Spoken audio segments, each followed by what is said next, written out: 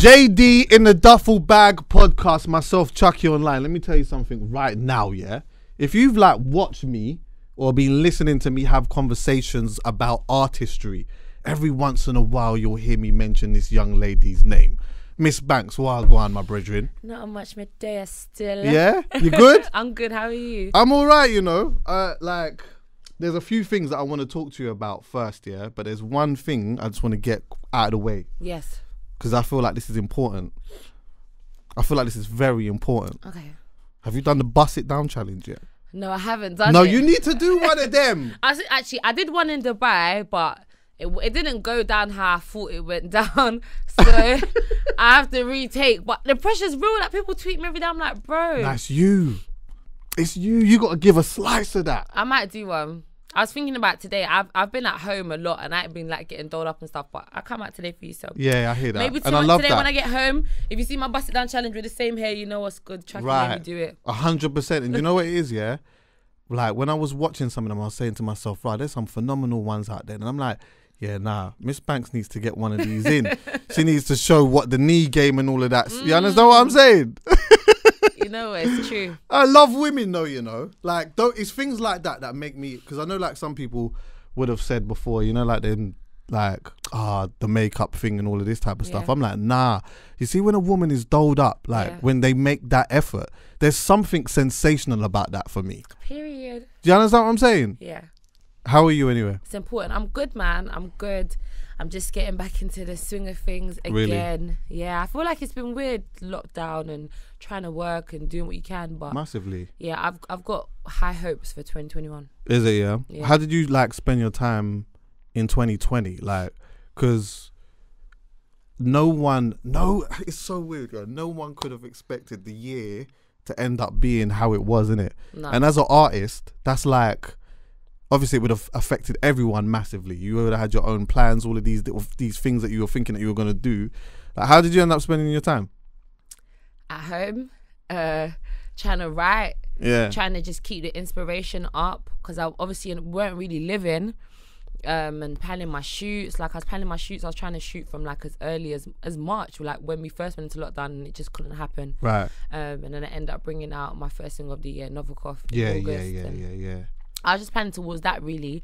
I had a lot of plans for 2020 and I had a lot of music I wanted to get out, and unfortunately I struggled, but yeah, I just spent a lot of time planning. What do you mean by struggle? Like, what type of struggle? It was hard to get video shoots done. Like, you can't have a certain amount of people in a room, social distancing. Like, and these times you got like the makeup girl, the eye, you know what I'm saying, like the eyebrow lady. Camera crew alone's about 10 man. Right. Then you got your team and extras, and it was just hard to attain. It was hard to pull off, really. Yeah, it was mad. So things that I could have usually done quicker was just really hard. What about like the creative side of the writing though? Because I feel like naturally you would have to. It's better when you're living life, innit? You know, like when things are happening and stuff and you're experiencing things or whatever. Yeah. And then like whether you're conscious of it or not, or if it's a subconscious thing, you're experiencing stuff and it's going into the bars and whatnot. Nah, you're just in your yard. There's not really much happening. Yeah. Do you understand what I'm saying? Like, it's funny. I made a lot of like, I don't know if I could swear, but I made a lot of like harder music in that time, because I feel like I had a lot of time to be at home and reflect. And I feel like maybe I even bugging more than I usually do. Like, things are off. I was thinking, bro, like, I can't even make my happy turn up music because I'm not in the dance. I can't go to the club. Vexed. Exactly. So I was just in that bag. I was just squeezing it up, whatever. But it worked. I liked it, and I'm glad I did that, because I feel like, you know, having success with a certain sound, I started finding other things easier. So to go back to the rap drawing board was good for me. I enjoyed it. Are you good on your own?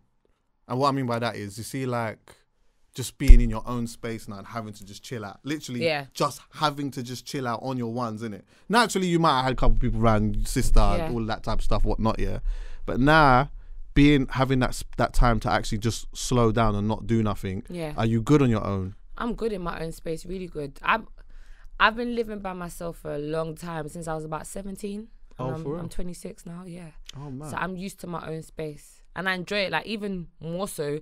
Even when people come around, sometimes I'm like, I'm ready to chill by myself again now. Like, 100%. I'm one of them ones, and everyone knows me. I'm a bit finicky. I like the house clean. Like, I'm the same, you know. Like, I feel like I can only tolerate the people in doses. Yeah. And then after that, yeah, you come and check me in that. But yeah, all right, now you need to, you understand what I'm saying? You can go home now. I need to have my own little space. I might even, if I've got people around or whatever, yeah, and it's noisy and there's hella vibes in that, I definitely need 2 days at a bare minimum to just kind of... yeah, chill off. Yeah, literally just park off. Yeah, I'm a bit like that. You know what I want to do, yeah? I want to get to know you a little bit because I feel like I've spent a lot of time watching you. Yeah. But I actually don't know, and we've seen each other a couple of times on a let's have a conversation or whatever. And when this came up, I said, you know what? Nah, let me use this time to actually get to know you a little bit and understand you. And I want to go back to there was something you said in the bar where you said good heart, bad child. Yeah. Right. I want to go back to like let's go around 14 years old, Camberwell. You grew up in it. Yeah, Wharf Road. Right. Talk to what was going on around you around that time. Who were you? In school, in and out of school, bunking, on the block. Yeah, I lived with my dad around them times for a while. I was in and out like my mum, my dad's. Like my dad's. So they weren't together. No, not together. Cool. Brandon Estate. I got more family as well in Wharf Road. Like I have people in other parts, like other sides. But yeah, Brandon Estate. Basically, yeah, just on the block. Bear man, in school sometimes. I'm not gonna promote bunking. Yeah, because I ain't gonna promote bunking. Yeah, I did the bunking thing, innit? But I'm gonna be honest with you because I was talking to someone about this the other day. Yeah, I remember one time like I was with my brethren and that, and we was bunking in the subway. Yeah, and like it took ages for an hour to go past. Yeah. Ages for 2 hours to go. After a while, I said, yo, I'm going back to school, bro. Like, you know, like it was so there was nothing to do. Yeah. But see, for you, yeah, like, was there a few of you that was on that and literally just away from school, just chilling? Yeah, sometimes. A lot of the time when I did bunk, I was in school. Right. A lot of time when I did bunk around them ages where I was actually in school, I just didn't go lessons. I was barely like out of school. I probably started doing that when I got older. But yeah, it was dead. One time I remember I was bunking in, I don't know what that park is in Peckham. Like, it's a bit, like you're going, like, after Peckham Rye. It's a massive park. It's like near that girls' school, I don't remember what it's called. And we got caught by these, they're not real feds. They're like, you know, they're not real feds, but basically they end up taking us back to school. That's what happened. And I just thought, this is dead. But yeah, a lot of time I bunked in school. I wasn't really outside. But then after school, I'd be on the block and yeah. Did your parents know, like? No. So imagine this year. Oh, my dad, if he sees this. But basically, my dad used to be a train driver, so he would start underground. So he would wake up to go to work at about 4 a.m. Right. So my dad is gone.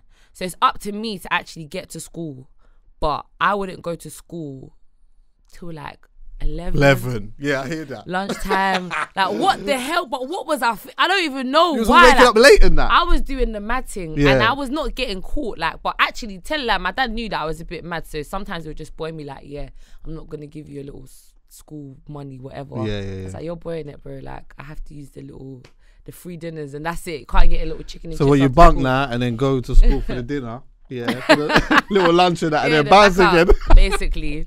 Yeah, it was bad. Yeah. What made it that though? Like because I think when I go back to the time when I bunked, yeah. Like my brethrens, I remember they came from a certain household and all of that, yeah, and they were just my brethrens or whatnot, but like they were getting into certain things and then I just was naturally getting into those things as well. But I think for me, I kind of got to a point where it was like, nah, actually this kind of, this is a bit, you understand what I'm saying? Like what sort of took you there? I'm not sure. It's a few things. I guess probably the friends I had around me. When I first went to school, I was really smart. Like I was like coming from my primary school, I had good grades for someone. I don't remember what you do before you go to secondary school. Your SATs or something. SATs, yeah. I was really smart. I was good. My only main issue that you say is I used to talk in class, and that was fine. Year 7, I used to go. Year 8, but my school was my school wasn't the greatest school at the time. Right. I went Kingsdale when it was a foundation school. Like anyone and everyone used to go there. If you didn't get into school, you go to Kingsdale. Do you get me? Oh, one of them ones. So maybe the friends I was around, and like my parents were quite strict. Like they raised me right, and my dad never used to have it. Like at first, like if I come home late, even like a little bit, like he would be onto me. Right. But I think it made me want to rebel more. and I just wanted to do me, and I was using school as a time to just have fun rather than learn. Right. And I always just felt like, oh, I'm smart, like I get it, like this is light work. When I did go to lesson, the odd few times, I felt like I got it. It wasn't too hard for me, and I just felt like all I have to do is just remember stuff for my test. Like it sounds mad. I was mad cocky about it, but I think that made it easier for me to do the dumb stuff I was doing, because I just felt like, well, I've got this in the bag. When I do go lesson, I understand what they're telling me. It's not like I'm mad struggling in school, but then I didn't progress over time due to all of that. So it was a weird one, but I think just the friends around me and just using it as a time to have fun. I don't know what it was. Some lessons didn't interest me. I wasn't interested in science, and I don't know. Was you always on the music thing though? I always loved music. Even when I left school, like, I always wanted to do something that was more practical. I went into musical theatre, and then I realised it's actually a lot more theatre than music. Right. But basically, I wanted to do more music, and it wasn't that. I realised it was a lot more like performing arts, more acting, and I didn't really want to be an actress. So you're just you're more specific in music. Like when you know what you want, you're more specific in that as opposed to like, I need to do this and that and all of these other things. Like if this is what you want to do, you kind of just want to do that as opposed to wasting your time and doing other stuff. I hear that. And I had to grow up really quickly because I gave my parents so much trouble, and because I was rebelling so much, it made me have to move out faster. So I was already out my house by like 16 because they were tired. Like, and it's mad because when now we've dropped You Don't Know, every time my mum and my dad's like, people ask them, what does she mean she was a bad child? And I'm like, they love me now, but they always love me. But I'm the golden child now, like I'm good, but like obviously they probably just don't want to even talk about it. But I was not. Now, do you know what though? Behaved. I'll be honest with you, I think it's like, see now, I think it's sick to have them type of conversations with your parents, you know? Yeah. Like now, I go and check my dad every Wednesday, and there's like certain things that were happening when we were young. There's certain things that were going on in his life and that. And when you're young, you see these things, but you don't you don't deep it because it's just what that is, innit? But now I'm at a stage where I sit down with him and I'm like, hold on 1 second, like when thing came to the like what was going on, and then he'll tell me the backstory on that. But if I say to him, you know, like when I was doing this or I was doing that, like how did you feel about that? And now we end up having some like interesting conversation because you don't necessarily see their perspective because they don't tell you. You know what I mean? I've never actually really had that conversation, and I think I still should. But like, it's so mad because I feel like now I'm an adult and I see the stress I've caused my mum or my dad. I think that's what drives me to be even better now. And like everyone always is like, oh, you know, Tyra's so nice, she's so cool, she's this, she's that. And I'm like, I feel like I'm that for a reason. I don't need to overcompensate for it, but I feel like there was a time when them lot weren't proud of me. My name was never in a good conversation. If she didn't come home, she got arrested, she was this, she was that. So now it's like, I want to make them proud, and they did a good job. It's just, you know, I don't have kids, but I always talk to other parents, and people always stress, oh, my child's doing this, they're doing that. And it's like, no matter what you do, at a certain age, your child becomes their own person. 100%. Do you get me? Even today, I was having a conversation with my brother, like, she was pissed that, like, her sibling was doing something, and she's like, she don't get it, they're from a good home. I'm like, bro, it's not even about your parents at this point. 100%. It's really them, and that's their character, and it's like, yeah, so do you know what it is? You could be told all of these things that you could come from that, you know. But see, when you go outside, remember a village raises a child, isn't it? So it's like, I get it, come from a good background and stuff like that. But when I'm outside, I'm just with who I'm with, innit? And I relate to them and we catch a vibe, and all of that is what that is. But the reason why this is interesting to me is because traditionally I know that coming from an African household, they don't play when it comes to certain things. They don't play when it comes to college, school, and a certain type of job or lifestyle that they want you to have, and not necessarily like, I'm generalizing here, innit? But from conversations that I've had, they haven't always been the most supportive when it comes to the creative stuff early on, innit? So like, for you now, finding yourself at trying to find yourself at such a young age, it's like almost, it just doesn't even matter what they say, innit? You're just gonna do what you're gonna do, innit? And I started doing music early, like 18. I started doing music. That's when I started really like getting on the circuit. I used to go open mics. Like I started using social media because I went really into it. And my parents have always been supportive. Like my dad is a mad music lover. Same as my mum. Like all my mum's sisters can sing, and her brother. Right. Her brother could rap. Like he's the one that showed me about rapping back in the day. He used to listen to all drum and bass and X-Man and Skibbity and all these people. And then like my dad's brother was Remedy from Essential. So like I grew up with music around me. Yeah, I grew up with music around me. Oh, mad. Yeah. Do you know, anyway, to be fair, yeah, I feel like we're now moving past the time where, you know, parents from a certain place may not be supportive of creative, because as people get older, they start having their children, and you start remembering what it was like when you was young. So naturally, you're not going to start putting that on your own kids if they decide that they want to start being creative or they want to start doing certain things. You get what I'm saying? But you said you've been popping since Bigger Fish, yeah? I said, rah, hold on 1 second. Bigger Fish. Whatever happened to Bigger Fish? And what, was you around it? Was you around for real them times there? I got around like late size of Bigger Fish. Like when I talk to a certain man about Bigger Fish, they're thinking like 2010 or like 2013. Yeah, like Bigger Fish is an old school that do thing. like Don't Waste My Time. Not like that, but like I was on a circuit probably like 2015, probably when it was just not dying out, but like more newer school age. Like it was me, Tion Wayne, NSG, like, and we were shutting it down. I didn't even have big tunes then, but people were still rocking with me. Like, yeah. I feel like there's not much under 18s like that at all. Anyway, now. No, who even knows now? We've been in lockdown so exactly. long. We've forgotten all of that's normality. Yeah, literally. All that's a thing of the past. So anyway, listen, you moved out at like 16, 17, yeah? Did you have a plan? Did you know what you was going to do? I had no plan. I was still in college, highly anxious about my future, very anxious. Why? Because I just felt like, where am I going? What am I doing? I have this dream. I don't know how I'm going to start it. I'm in college. I can't stand it. I don't like it. I'm barely making any money. What was you doing in college? I was doing musical theatre. That's what I was studying. Cool. Performing arts. Yeah. So, and I was going to a good college at first. I was going Richmond, then I got kicked out. I had to go Lewisham. I didn't even last in Richmond as well. Still. I was definitely, remember Glades and that? Yeah. I was there for like 3 months. I had done the mad thing and then Serious? No, talk about that. What do you mean? In what sense? No, just a madness. Had a little fight. Is it, yeah? Sports field, yeah. And it was like, yeah, basically. Was you easy to get along with? Like, see, if you didn't, outside of your brethren, was you easy to get along with? No, I was cool. Well, I hope I was cool. Maybe not in school, but by the time I got to college and I was a bit more refined. Yeah, like I was cool. And I liked like the good girls and the cool girls and people that had their head down. Like I wanted to be more like them, but I was just a bit troubled. Yeah. So, but yeah, I was calm.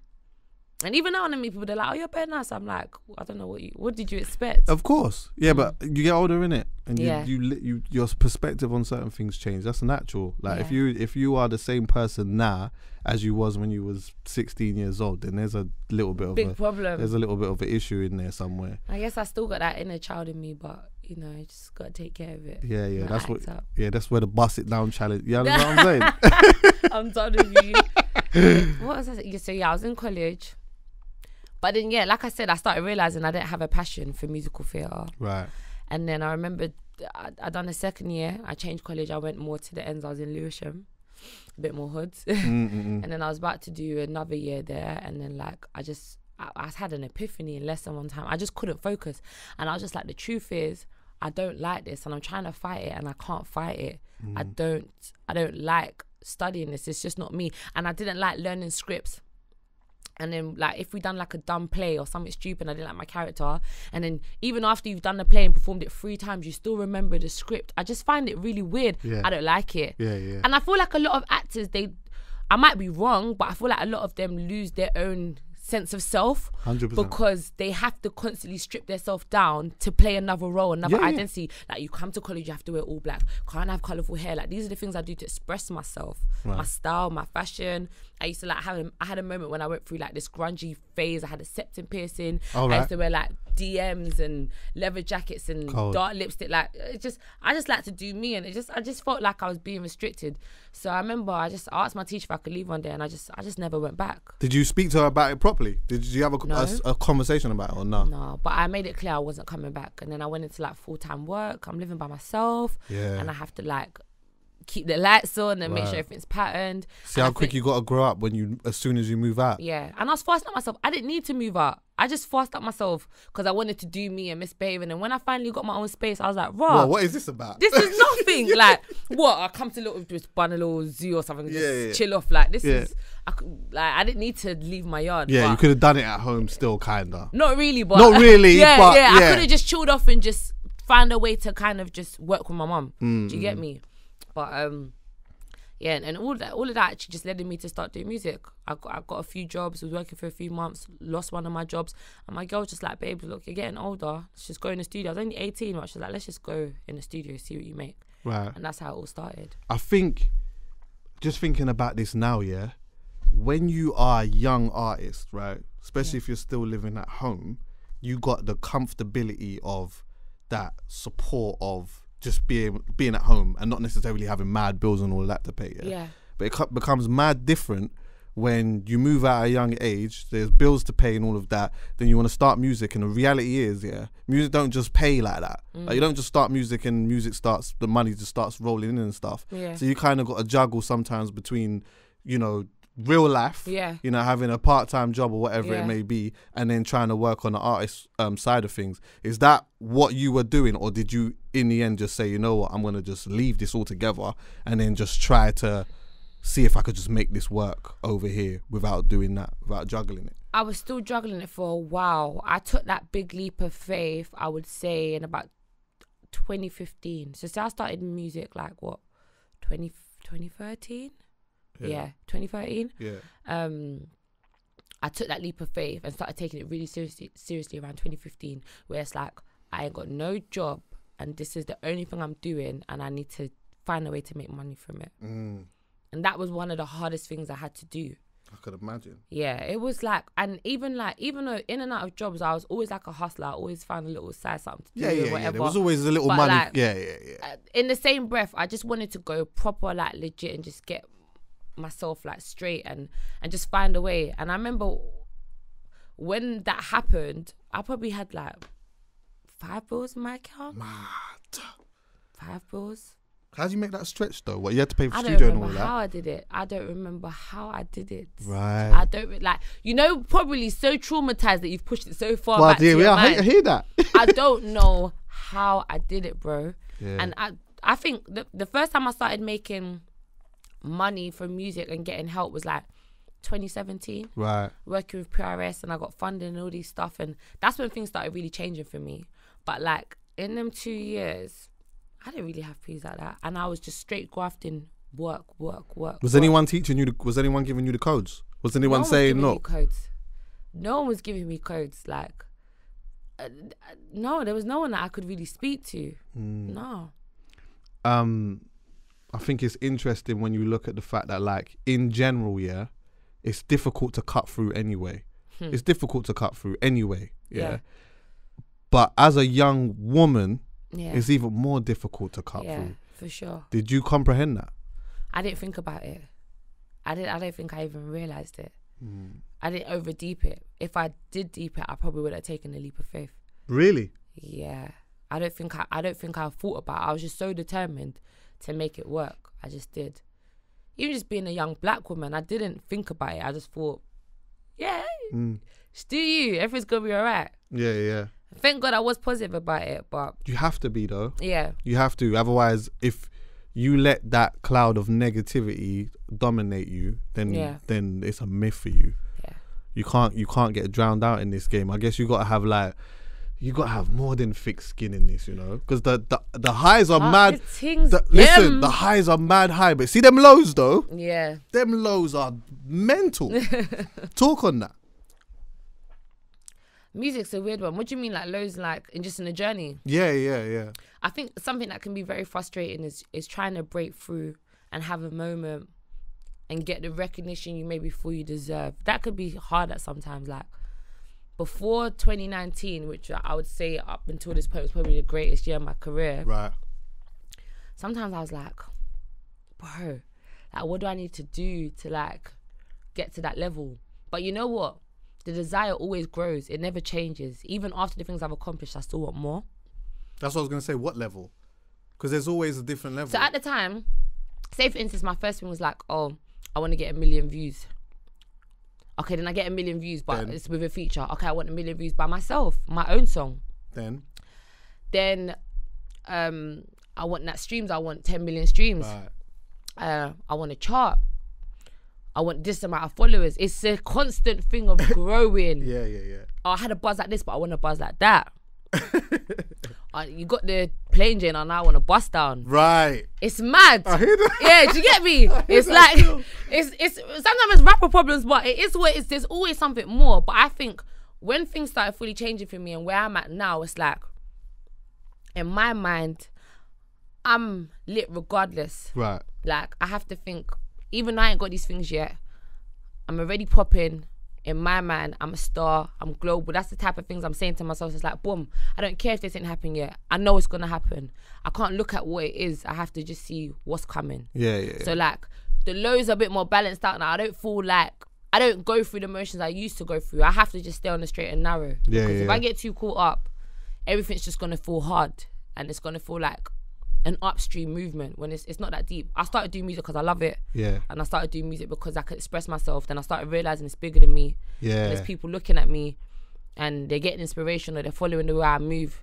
So yeah, now it's just like, I'm grateful that I can make money for what I love and there's more goals, but I just got to stay happy and know I am who I am. Keep the perspective, innit? Yeah. Was Once Upon a Grind your first thing? Yeah. That was your first thing, yeah? Mm-hmm. So like, what was going on around then? So you was like, obviously in the studio in that, but that must have been time when you was really in the field. Yes, and I was juggling. That was like just before I took that real leap of faith. Like I was still kind of working. Yeah, I was still kind of working. Because that was a lot. There was a lot of freestyles on that, innit? And I remember a lot of tracks too. Yeah. So I remember like, I don't know who sent it to me, but I just remember hearing, and Kenny Allstar was hosting it, right? Yeah. Well, there's a version with him hosting it anyway. And I remember just hearing some of the stuff and I was like, right, who's that? Like, she's got like, I just heard something that was a bit different at the time. Do you get what I'm saying? And a certain type of energy and some of the things that you were saying on there. But then it just went a bit quiet and I was just like, all right, cool, whatnot. But then like, you know, the last year and a half that you've had, I went back and I was listening to, because I like to kind of go back to hear how certain things change or whatever. And I'm like, wow, listen to the woman that she is, to the young, like, it's so... You can tell the mad difference now. Like, at the time it sounded fire. Now I listen back, I'm like, you was a baby, like... Right. I didn't find my voice yet. Yeah. But what was going on around them times, though? Them times I was still juggling work. That was just before, like, I really went for it fully. And then like just before I dropped the tape, like I lost my job around them times, and I went working, and then I just said, you know what, just go straight for it, like just go straight for it. Do what you gotta do, like go ham. Everything you've been making, get it out. But I was hungry, like I was definitely hungry, like I wanted more, and I feel like even working the job I used to work, like I used to work in retail, I would talk to people there and I'm like, what do you want to do with your life? Like, what's the next step for you? And they'll be like, yeah, I just want to be a manager. I'm like, you want to be a manager? Okay. It's not a bad thing, but I actually have a dream that I really want to follow. I don't really know why I'm here. It don't make no sense. Like, and I stopped working because of something stupid. Like, it wasn't even like because I wasn't attending or like I was there, but like I wasn't there. I wasn't focused. You get me? Yeah, so, your commitment wasn't exactly. to that. Yeah. So I just started deep in like, bro, you really have a dream. You need to just push for it. And it's like, even that time when I said I started in 2013, I weren't really putting out music. Like, I started more really getting my feet in the ground, like end of 2015, 2016.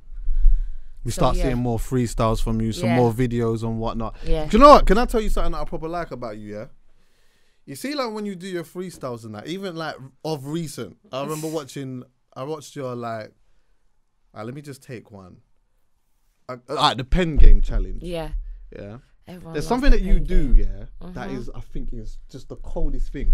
At the beginning, you haven't tapped in. Like, the song's playing or whatever, and you're like, I'm about to do it, and you start smiling, whatever. Then as soon as you're about to start barring, it's like you've tapped in, and you're just on some complete next zone, the clarity and everything. Like, I don't know, there's not a question on that, but speak on that a little bit, because I just feel like there's a whole different energy. Persona. So, do you understand what I'm saying? just the expression, innit? Yeah. I just feel like, because on a day-to-day, like, apart from if I'm like affirming stuff, I'm not gonna go around talking smack about myself or saying, like, I don't really talk in madness, but in my music, that's when I get to say how I feel, what I'm on, what it is. Yeah. And the pen game was so light to me, but everyone loved it, and people really love my energies in the freestyle. I want to try to put like more content in me actually rapping live, because that's my forte. Like, I know how to deliver face to face. Like, that's why I miss show so much. Right. On stage, I know how to give it and really like articulate myself. I don't know what that is in it. It's just going from Tyra to just Banks. 1,000,000%, and you see it. And you know what? Going just even the live shows here, and I think I said this before on my pod. See, sometimes you could listen to an artist and you can like an artist, yeah. But then when you go to the show, sometimes that can tell you whether you really, really like someone or whether you actually not really into them as much. And you had a headline show in London. I think it was in Hackney. I can't remember. I was with Manny. And I remember coming there. Oslo, that's it. And I remember going it like Manny said, "Oh, do you want to come?" And I was like, "Yeah, do you know what? I want to see what she's about, because I'm hearing stuff, but I ain't gone to the show or whatnot. I want to see if she could deliver that the same type of way." And then like I've come to the show, and when you've come out and you started spitting your bars and stuff like that, the way that you delivered the energy made me realize, oh no, hold on, she's actually the real deal. Like, you're so clear in when you're delivering, like. The way that you perform the music is, it's like, I feel like it gives a lot more, or you show a lot more of yourself when you're performing. That's true. It's sad. Not sad, but as if people be like, yeah, man, when you freestyle, I'm like, bro, shut up, bro. I'm tired of like, because sometimes as well, when I'm in the studio, I'm really laid back. But yeah, performing is my thing. I love it. I really do love it. And I think that's why my fans that really F with me, because they know when they see me that I'm gonna deliver. That's guaranteed. If I have to lose a wig, lose a limb, if I have to lose my voice, whatever it is, I'm gonna give you everything. Whatever you spent to see me is gonna be worth your time. Like, I know that for sure. Yeah, it's just about marrying and putting that energy and everything. But yeah, I love performing. And even the marrying stuff, like, I feel like you marry sounds and styles together really well. Yeah. Like, one thing that I feel like people don't talk about when it comes to you enough is your versatility. I feel like you're very, very versatile. Like, when we see you barring and stuff like that, and we know that energy. We know how thorough and where that comes from. But see, like, when you're doing songs like Again, there's a song that you got called Again. That's a vibe to me. Thank you. And I know it's very different, but people don't talk about your versatility enough. Being a versatile artist to you seems to be like something that's quite important to you, right? Very important to me. And it comes to me naturally. Like, I look at certain pop artists and I love everything for them. Like, they can do whatever they want because it's popular culture. If they want to do rock one day, if they want to do reggae, if they want to do an African sound, if they want to do R&B, if they want to like country, like when you listen to like Beyonce, Rihanna, whatever, they do what they like. And for me, even I'm a rapper, I'm an artist, and that's what I'm on. Like, the energy is not. Obviously, sometimes I can be more vulnerable, sometimes I can be more hood, like, but Banks is Banks. Yeah, that's me. Like, the same Banks on Hood Bitch is the same Banks on Snack. The same Banks on You Don't Know is the same Banks on Again. Yeah. That's just who I am.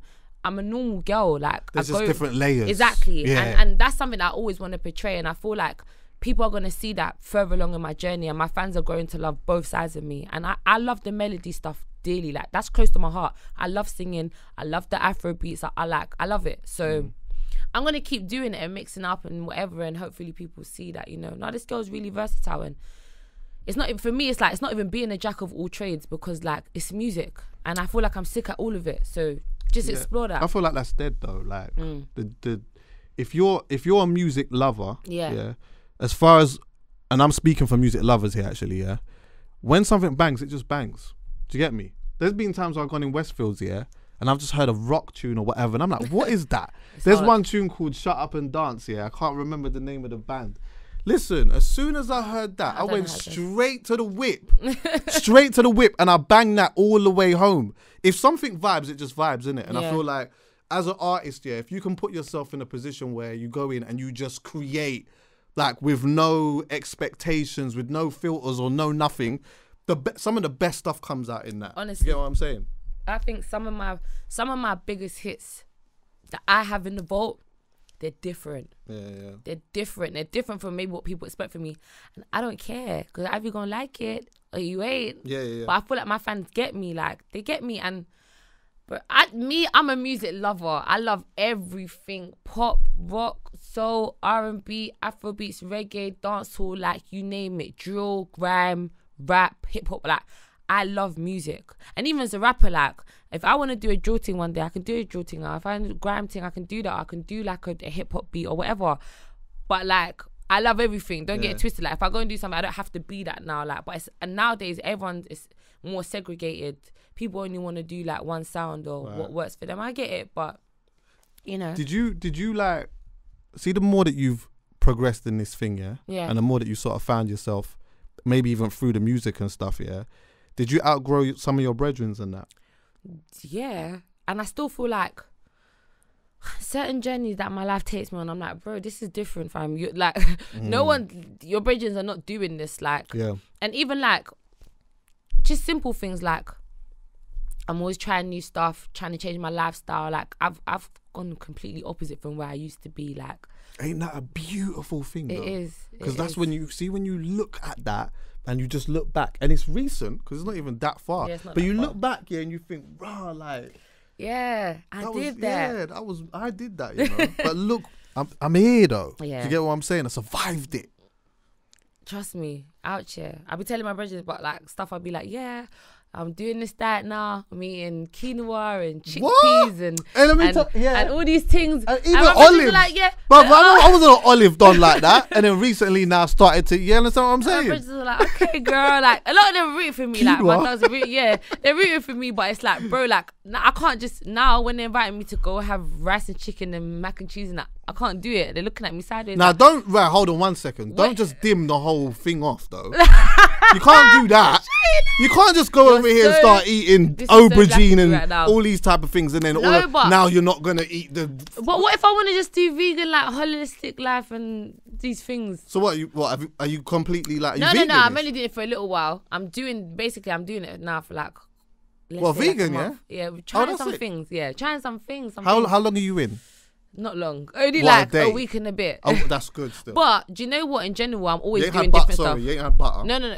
No, I had butter. No cheese. Yeah, but can't you have like flour and that's not real butter?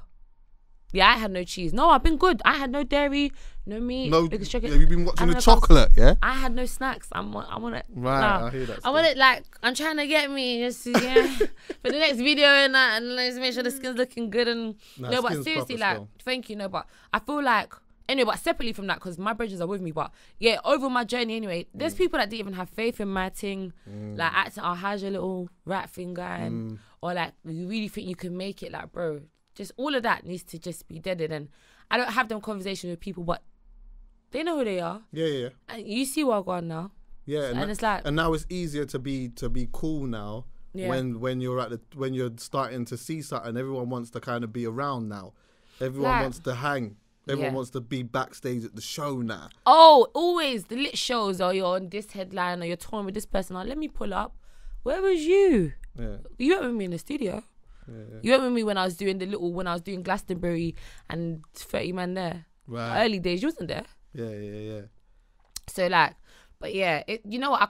I don't hold no malice against people, because it took me a long time to realize that my dreams could be a reality too. I always knew that I wanted to do things, but like, over time I've become more sure of myself, and it's like, not everyone's gonna get it. You're doing something that's creative, it's not the norm, and like, like they don't see much people make it from the hood, whatever, but I'm doing my thing. Did the man embrace it?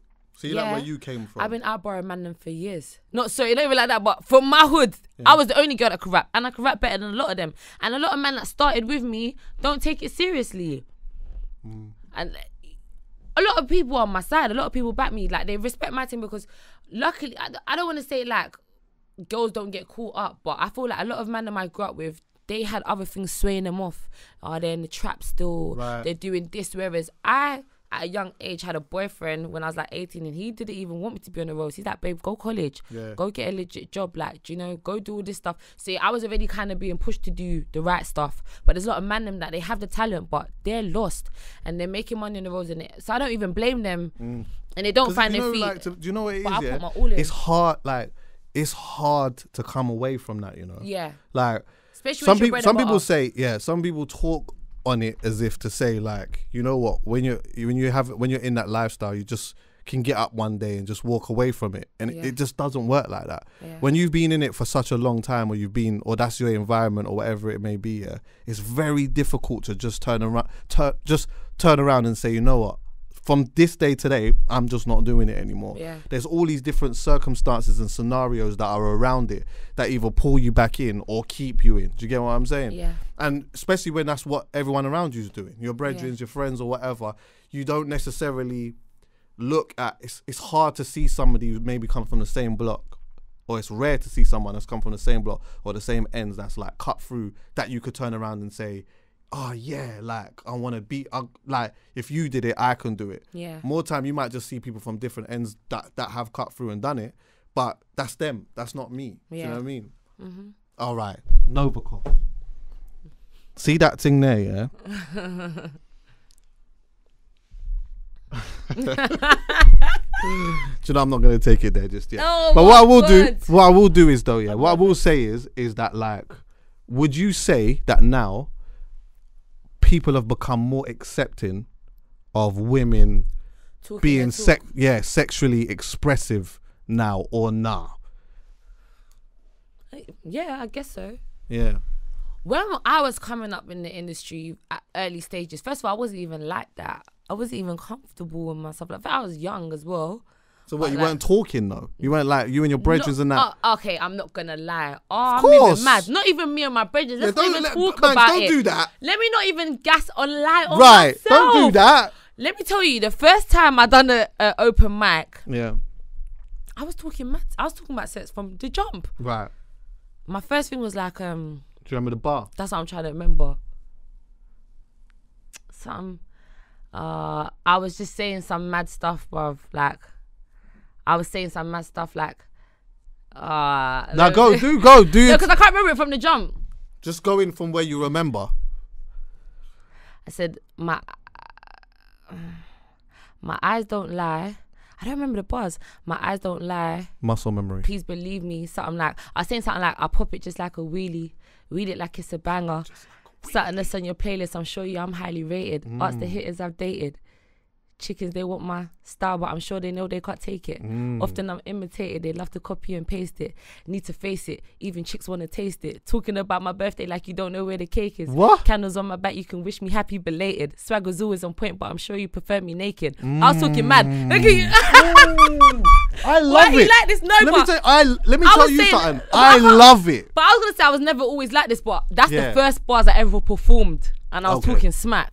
I'm like, well, chicks want to yo, shut up. But I think they're more open to it now, and that's good. Do you know what I thought? For a minute I thought maybe not, but the good thing was you're just doing it anyway. I don't care. Me? Right. I don't care. Sometimes I think, am I going to cringe when I get older and have kids and stuff? But no. You know what I think as well, though? I don't like. It's always like when girls have kids, you're a mother. You're a mother. Did you see what happened with Cardi? Where she like, but I think... rightfully so. Right. I think they're just moving mad. You do not want your kid going around saying wet ass, like, no. Yeah, so she don't even need to know the meaning. It sounds wrong. She doesn't need to be saying it. Why is that so hard to understand? I don't understand. No, people just want to be quick to judge and get at people, but I think people should express themselves. Like, we can't act perfect. Like, even me, like, I feel like for years, like I said, because of my background and where I've come from, I've tried to just be, so I'm a positive person, but I try to be nice and treat everyone with love and be respectful, but bro, I'm not perfect. And if you violate me, you're gonna see a different side of me. Same as artists, we're not all gonna be conscious and sing hunky dory and not talk about our bodies. Some people want to express their sexuality and we're allowed to. Everyone's mad, oh, my kids, you're letting my kids should listen to it, but your kid can't. You just try and do what you can, but your kids are still gonna do what they want to do. Man, but also no one's telling you what you should have your kids listen to though. Do you get what I'm saying? Like, if someone's deciding that I don't want, you know, my son or daughter or whatever listening to that, that's a choice that maybe that person or you or I have made, isn't it? That doesn't mean that you have to. Yeah. If you don't want to, you don't have to. There's no rules. It's mad. And they're acting like this stuff is new. It may have been more like low key, but even the other day I was watching bloody the LaBelles singing. Right. They made that song Lady Marmalade. Right, yeah. The old school one, not Pink and Christina Aguilera, the old school thing from the 70s. And they were singing Voulez-vous coucher avec moi with the afro. Yeah. Back in they were saying it. What do you want? They were talking about it. And I'm sure there's a story about a prostitute or something like. Yeah. Like. I wonder what little Kim went through. You know what's so mad? I was asking my mum about this the other day. I was like, what were they like back in the day when Little Kim come out? How accepting of Little Kim's album, yeah. No, it's raw though. Hardcore. It's raw. Oh my, the interludes. From the intro. The interludes are mental. Girl. And you know, I listened to that. I remember I was listening to that when I was young. I don't know where I got it from or whatever. But do you know what? Honourable shout out to my mum. She never stopped me from listening to a thing. And do you know what? Listening to whatever type of music or whatnot never made me want to go. Like, if I listened to Little Kim's album, it never made me want to go and disrespect a woman. Yeah. That wasn't the thing that made me want to do that. It never made me look at a girl and think, oh, you're just like her. Yeah. Even though the album was, you know, however old I don't even know how I got that album. I think maybe it might have just been one of them things, you know? It was like porn, isn't it? Like, you need to listen to this. Listen to that. It's mad. You know, I'm definitely not against it. I'm with women being free. The only thing I find scary about certain things when it comes to women being so vocal sexually is just like being in the industry and being exploited because of that. Right. Or what they've gone through. I don't know what Little Kim probably went through them ages being with Biggie. She was quite young, or like just other artists. You hear loads of mad stories. Foxy Brown. Yeah. A lot of them was like that, even though they were just real and probably being themselves. They probably went through a lot. Yeah. Not even just from the outside looking in, people looking down on them and thinking, oh, this is nasty. Just the industry and men and men even teaching them maybe that's what they need to say. Right. And grooming them in that sense. Have you felt that though on your come up? What, men telling me that I need to be that way? Yeah. No, but I do feel like there's certain times when I felt like maybe if I look better, I'm going to get more of reception. Look better in what sense? Like, have myself more put together. What does that mean?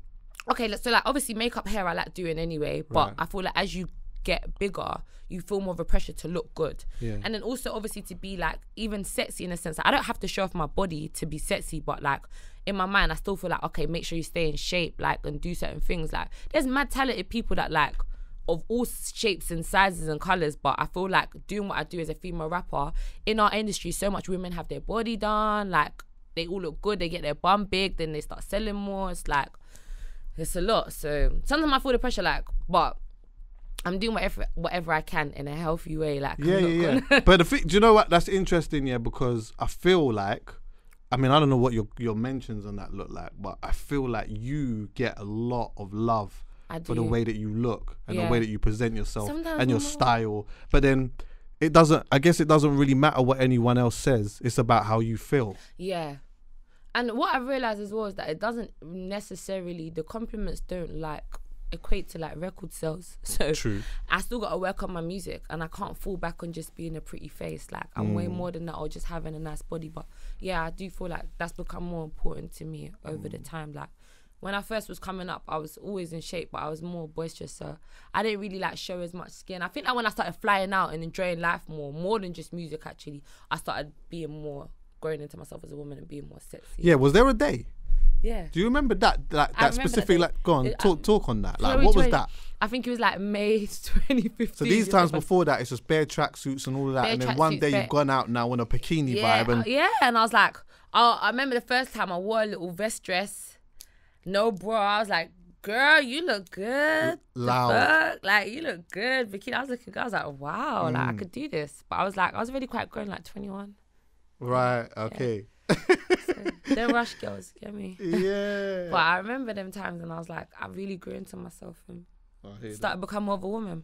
And then start doing it. Now you're out here ready to take man to Novikov and all of that. Let me tell you something. I love all of that. Let me tell you this now. I ain't had it.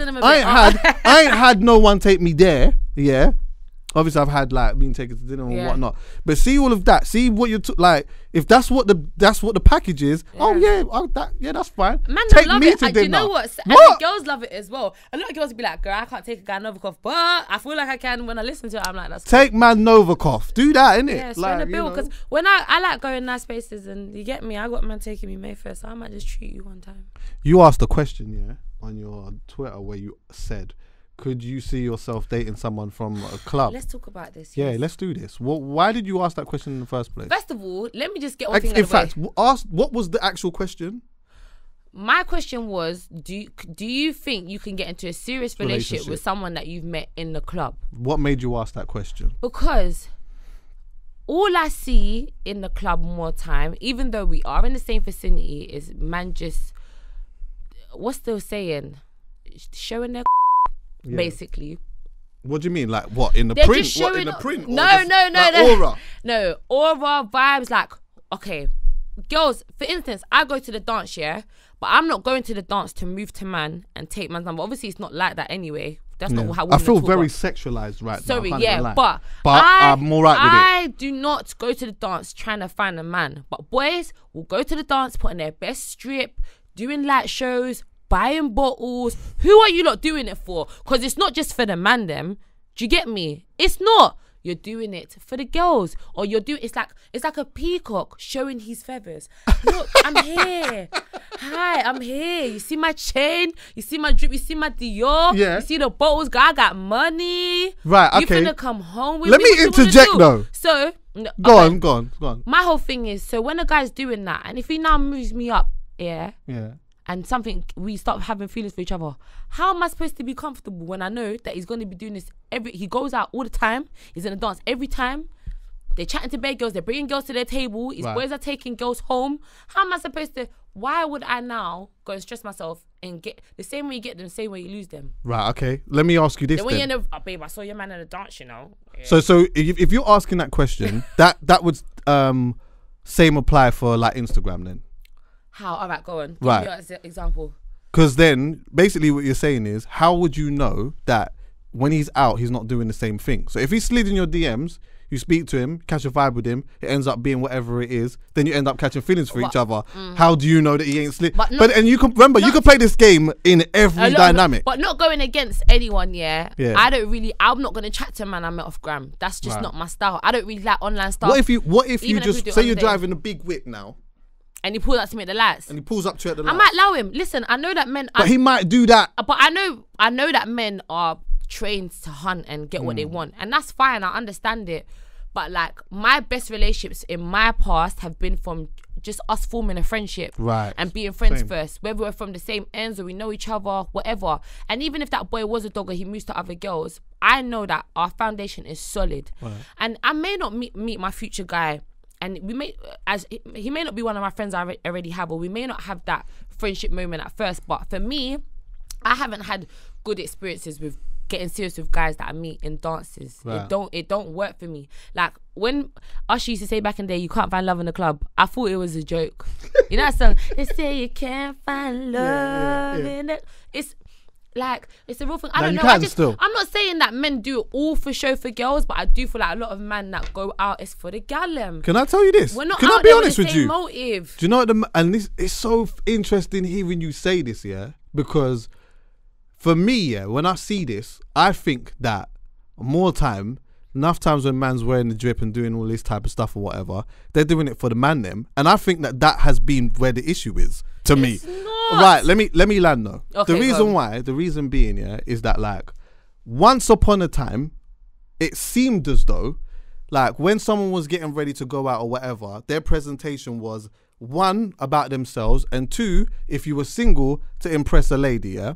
Now, to me, I don't feel like there's anything wrong with that, but when you get to that stage now where you push all of that to the side and everything now is for the man them, to me that's just a bit weird. So hold on 1 second. Wait 1 second. Yeah. So the way that I'm sagging my trousers and the way that I got my aftershave and the way that I got my chain on is for another man. It can't be. Where I'm not like, and I'm not wrong with that. There's nothing wrong with that. So I hope you don't. You know what I mean? Yeah. But like for my guy to turn around and say, "Oh, bro, you look nice." No, I would like a girl to turn around and say, yeah, like I like the way that you've put yourself together. That means more to me than the man them. Yeah. Do you understand what I'm saying? We're out here just styling for each other. What for? I'm not hugging and kissing up with my brethren. The only thing I could say for the man them sometimes is I know what they like to compete on is the light shows when they're getting the bottles to the table. See, when certain man see a next man doing it too much.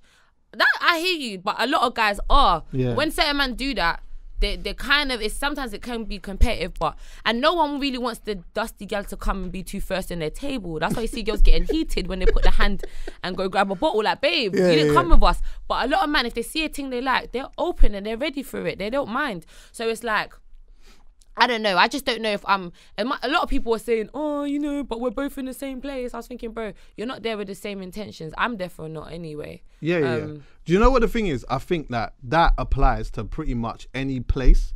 But I'm with you more on the sense of the vibe more comes organically or through building a friendship. I'm on that. Yeah. If we just start, anytime I've been in a relationship more time, I've just fallen into it, to be fair. We just been chatting and that. Next minute now, she might take my Novicoff and whatnot and then come back do for the bot. Do you understand what I'm saying? Then we fall into something. Do you get me? I think one of my best relationships is someone I was a friend with first. Do you get me? Like, obviously I could have been young, but I just feel like we had a friendship and then that's why we can maintain a friendship. Like, I don't feel like, even when certain men move to me and they're too smooth with it, I'm like, ooh, you're too good at this. You're too good, like... If we get really serious, I'm gonna be thinking, but obviously at the end of the day, but that's all in your own head though. Yeah, it is, and to be that's fair, not his fault because he might genuinely. Do you know what the thing is? Yeah, see, for him as a man, I might have the opening line that I say to everyone. I might have a smooth. Me and my brethren used to have this thing. We used to go out like back in the day or whatnot. Yeah, if we used to see a girl or whatnot, I'd say to my brethren, "Rah, like, you see that girl over there? Yeah, boom." Then I might say to him 5 minutes later, "Boom, I got the opening line." Then I've gone and then I'll do whatever it is.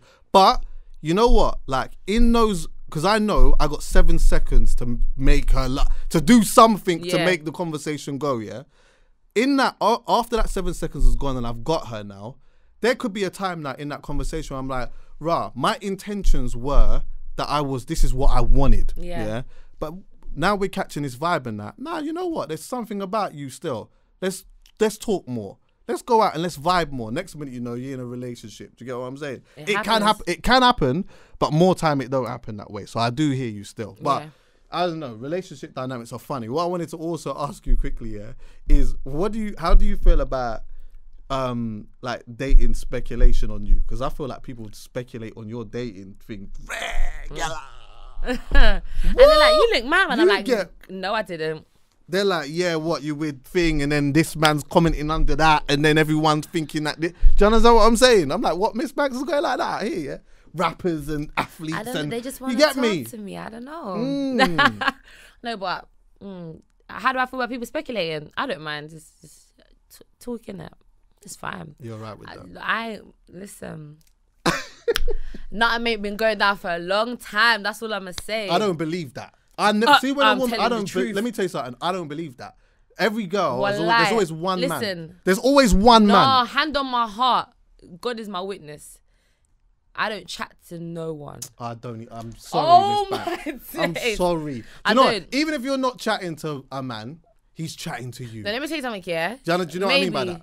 But yeah, I get you. You see, now because I just went to Dubai in the new year, like, I just went quickly. Yeah. In that time... Like, even in that time, I met a few people, like, I ain't been out in a long time. I forgot, my things, it's get me. But even it's funny because when I actually tweeted that question and people were posting it, man, they were messaging me like, what, you talking about me? I was thinking, bro, I'm definitely not taking any of you lot serious. So don't worry about that because it's not. But yeah, I spoke to a few guys, but I'm really not speaking to no one. Honestly, I'm going to be honest. I'm just focused on my music. And I'm focused on myself. I'm going to be so 100 with you. For a long time, hit me. Obviously, like, I was in a very public relationship and it's like, I felt like there's certain things that, in a way, I knew maybe I was done wrong in this sense and that sense. So I was like really keen on like, not F all men, but like I'm done and I'm not with it. Yeah. But I've had time to reflect on myself and I honestly am working on me. Like, I don't want to get into something if I'm not ready. And it's like, this sounds so crazy, but I heard this woman, she was talking about basically if you want a guy and you want to track your partner, you should write down everything you want in a man. And the funniest thing is I know everything I want in a man. Do you? Yeah. But I genuinely just feel like I just want to work on me. Yeah. Like, sometimes, you know, like when you get into a situation and you've been hurt, you quick to say this guy was this and they were that and they were that. But it's good to really look at yourself and do you understand or do you know what your negotiables are and what your non-negotiables are? Yeah. Right. So like, you want to know? Yeah, you can tell me a couple still.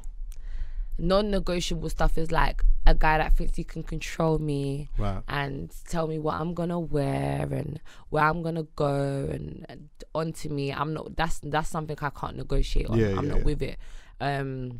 Someone that's gonna try and put me down, I'm not with it. Them type of stuff I can't negotiate. Someone that doesn't want to be in a monogamous relationship, I can't negotiate. Like, yeah, I hear that.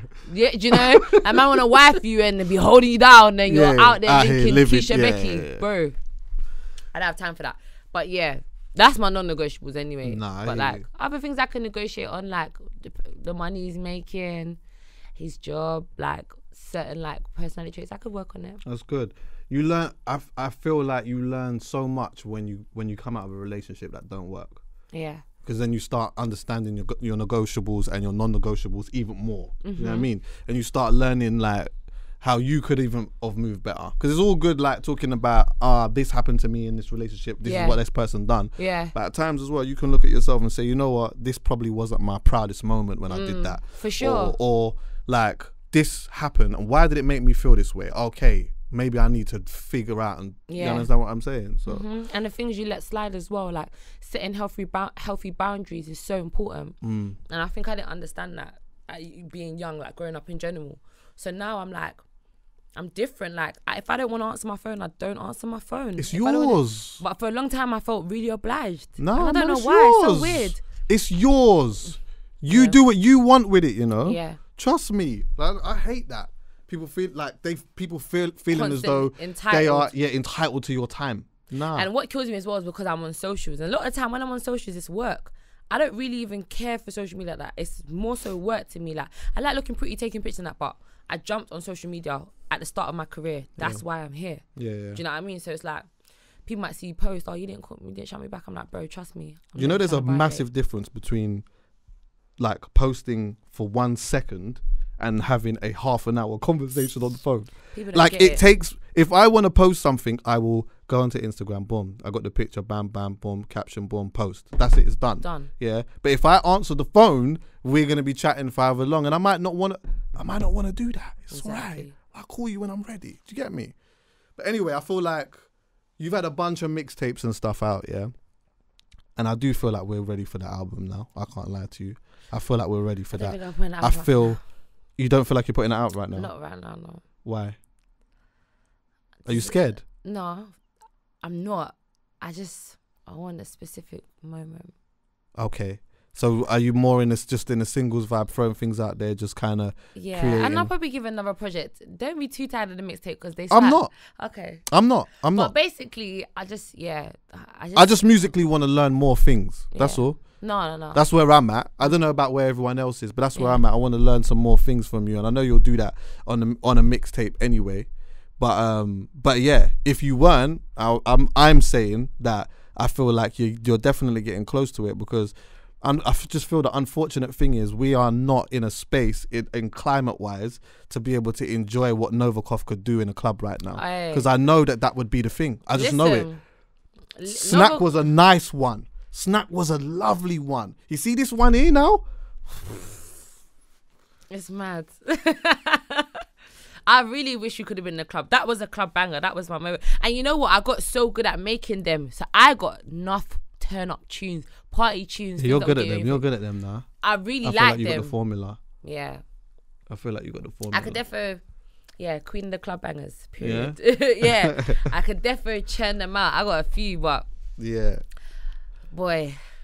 I'm looking forward to seeing what comes next from you though still. And I think that when you are ready to drop that album, whether you put a mixtape out or you put an album out or whatever, I want to be able to sit down with you and like dissect it, because I know that there's certain things that you'll talk about, certain things that from when you were younger, do you get what I'm saying, certain things from even now that you've experienced and that I would like really, really like to tuck into. Do you get what I'm saying?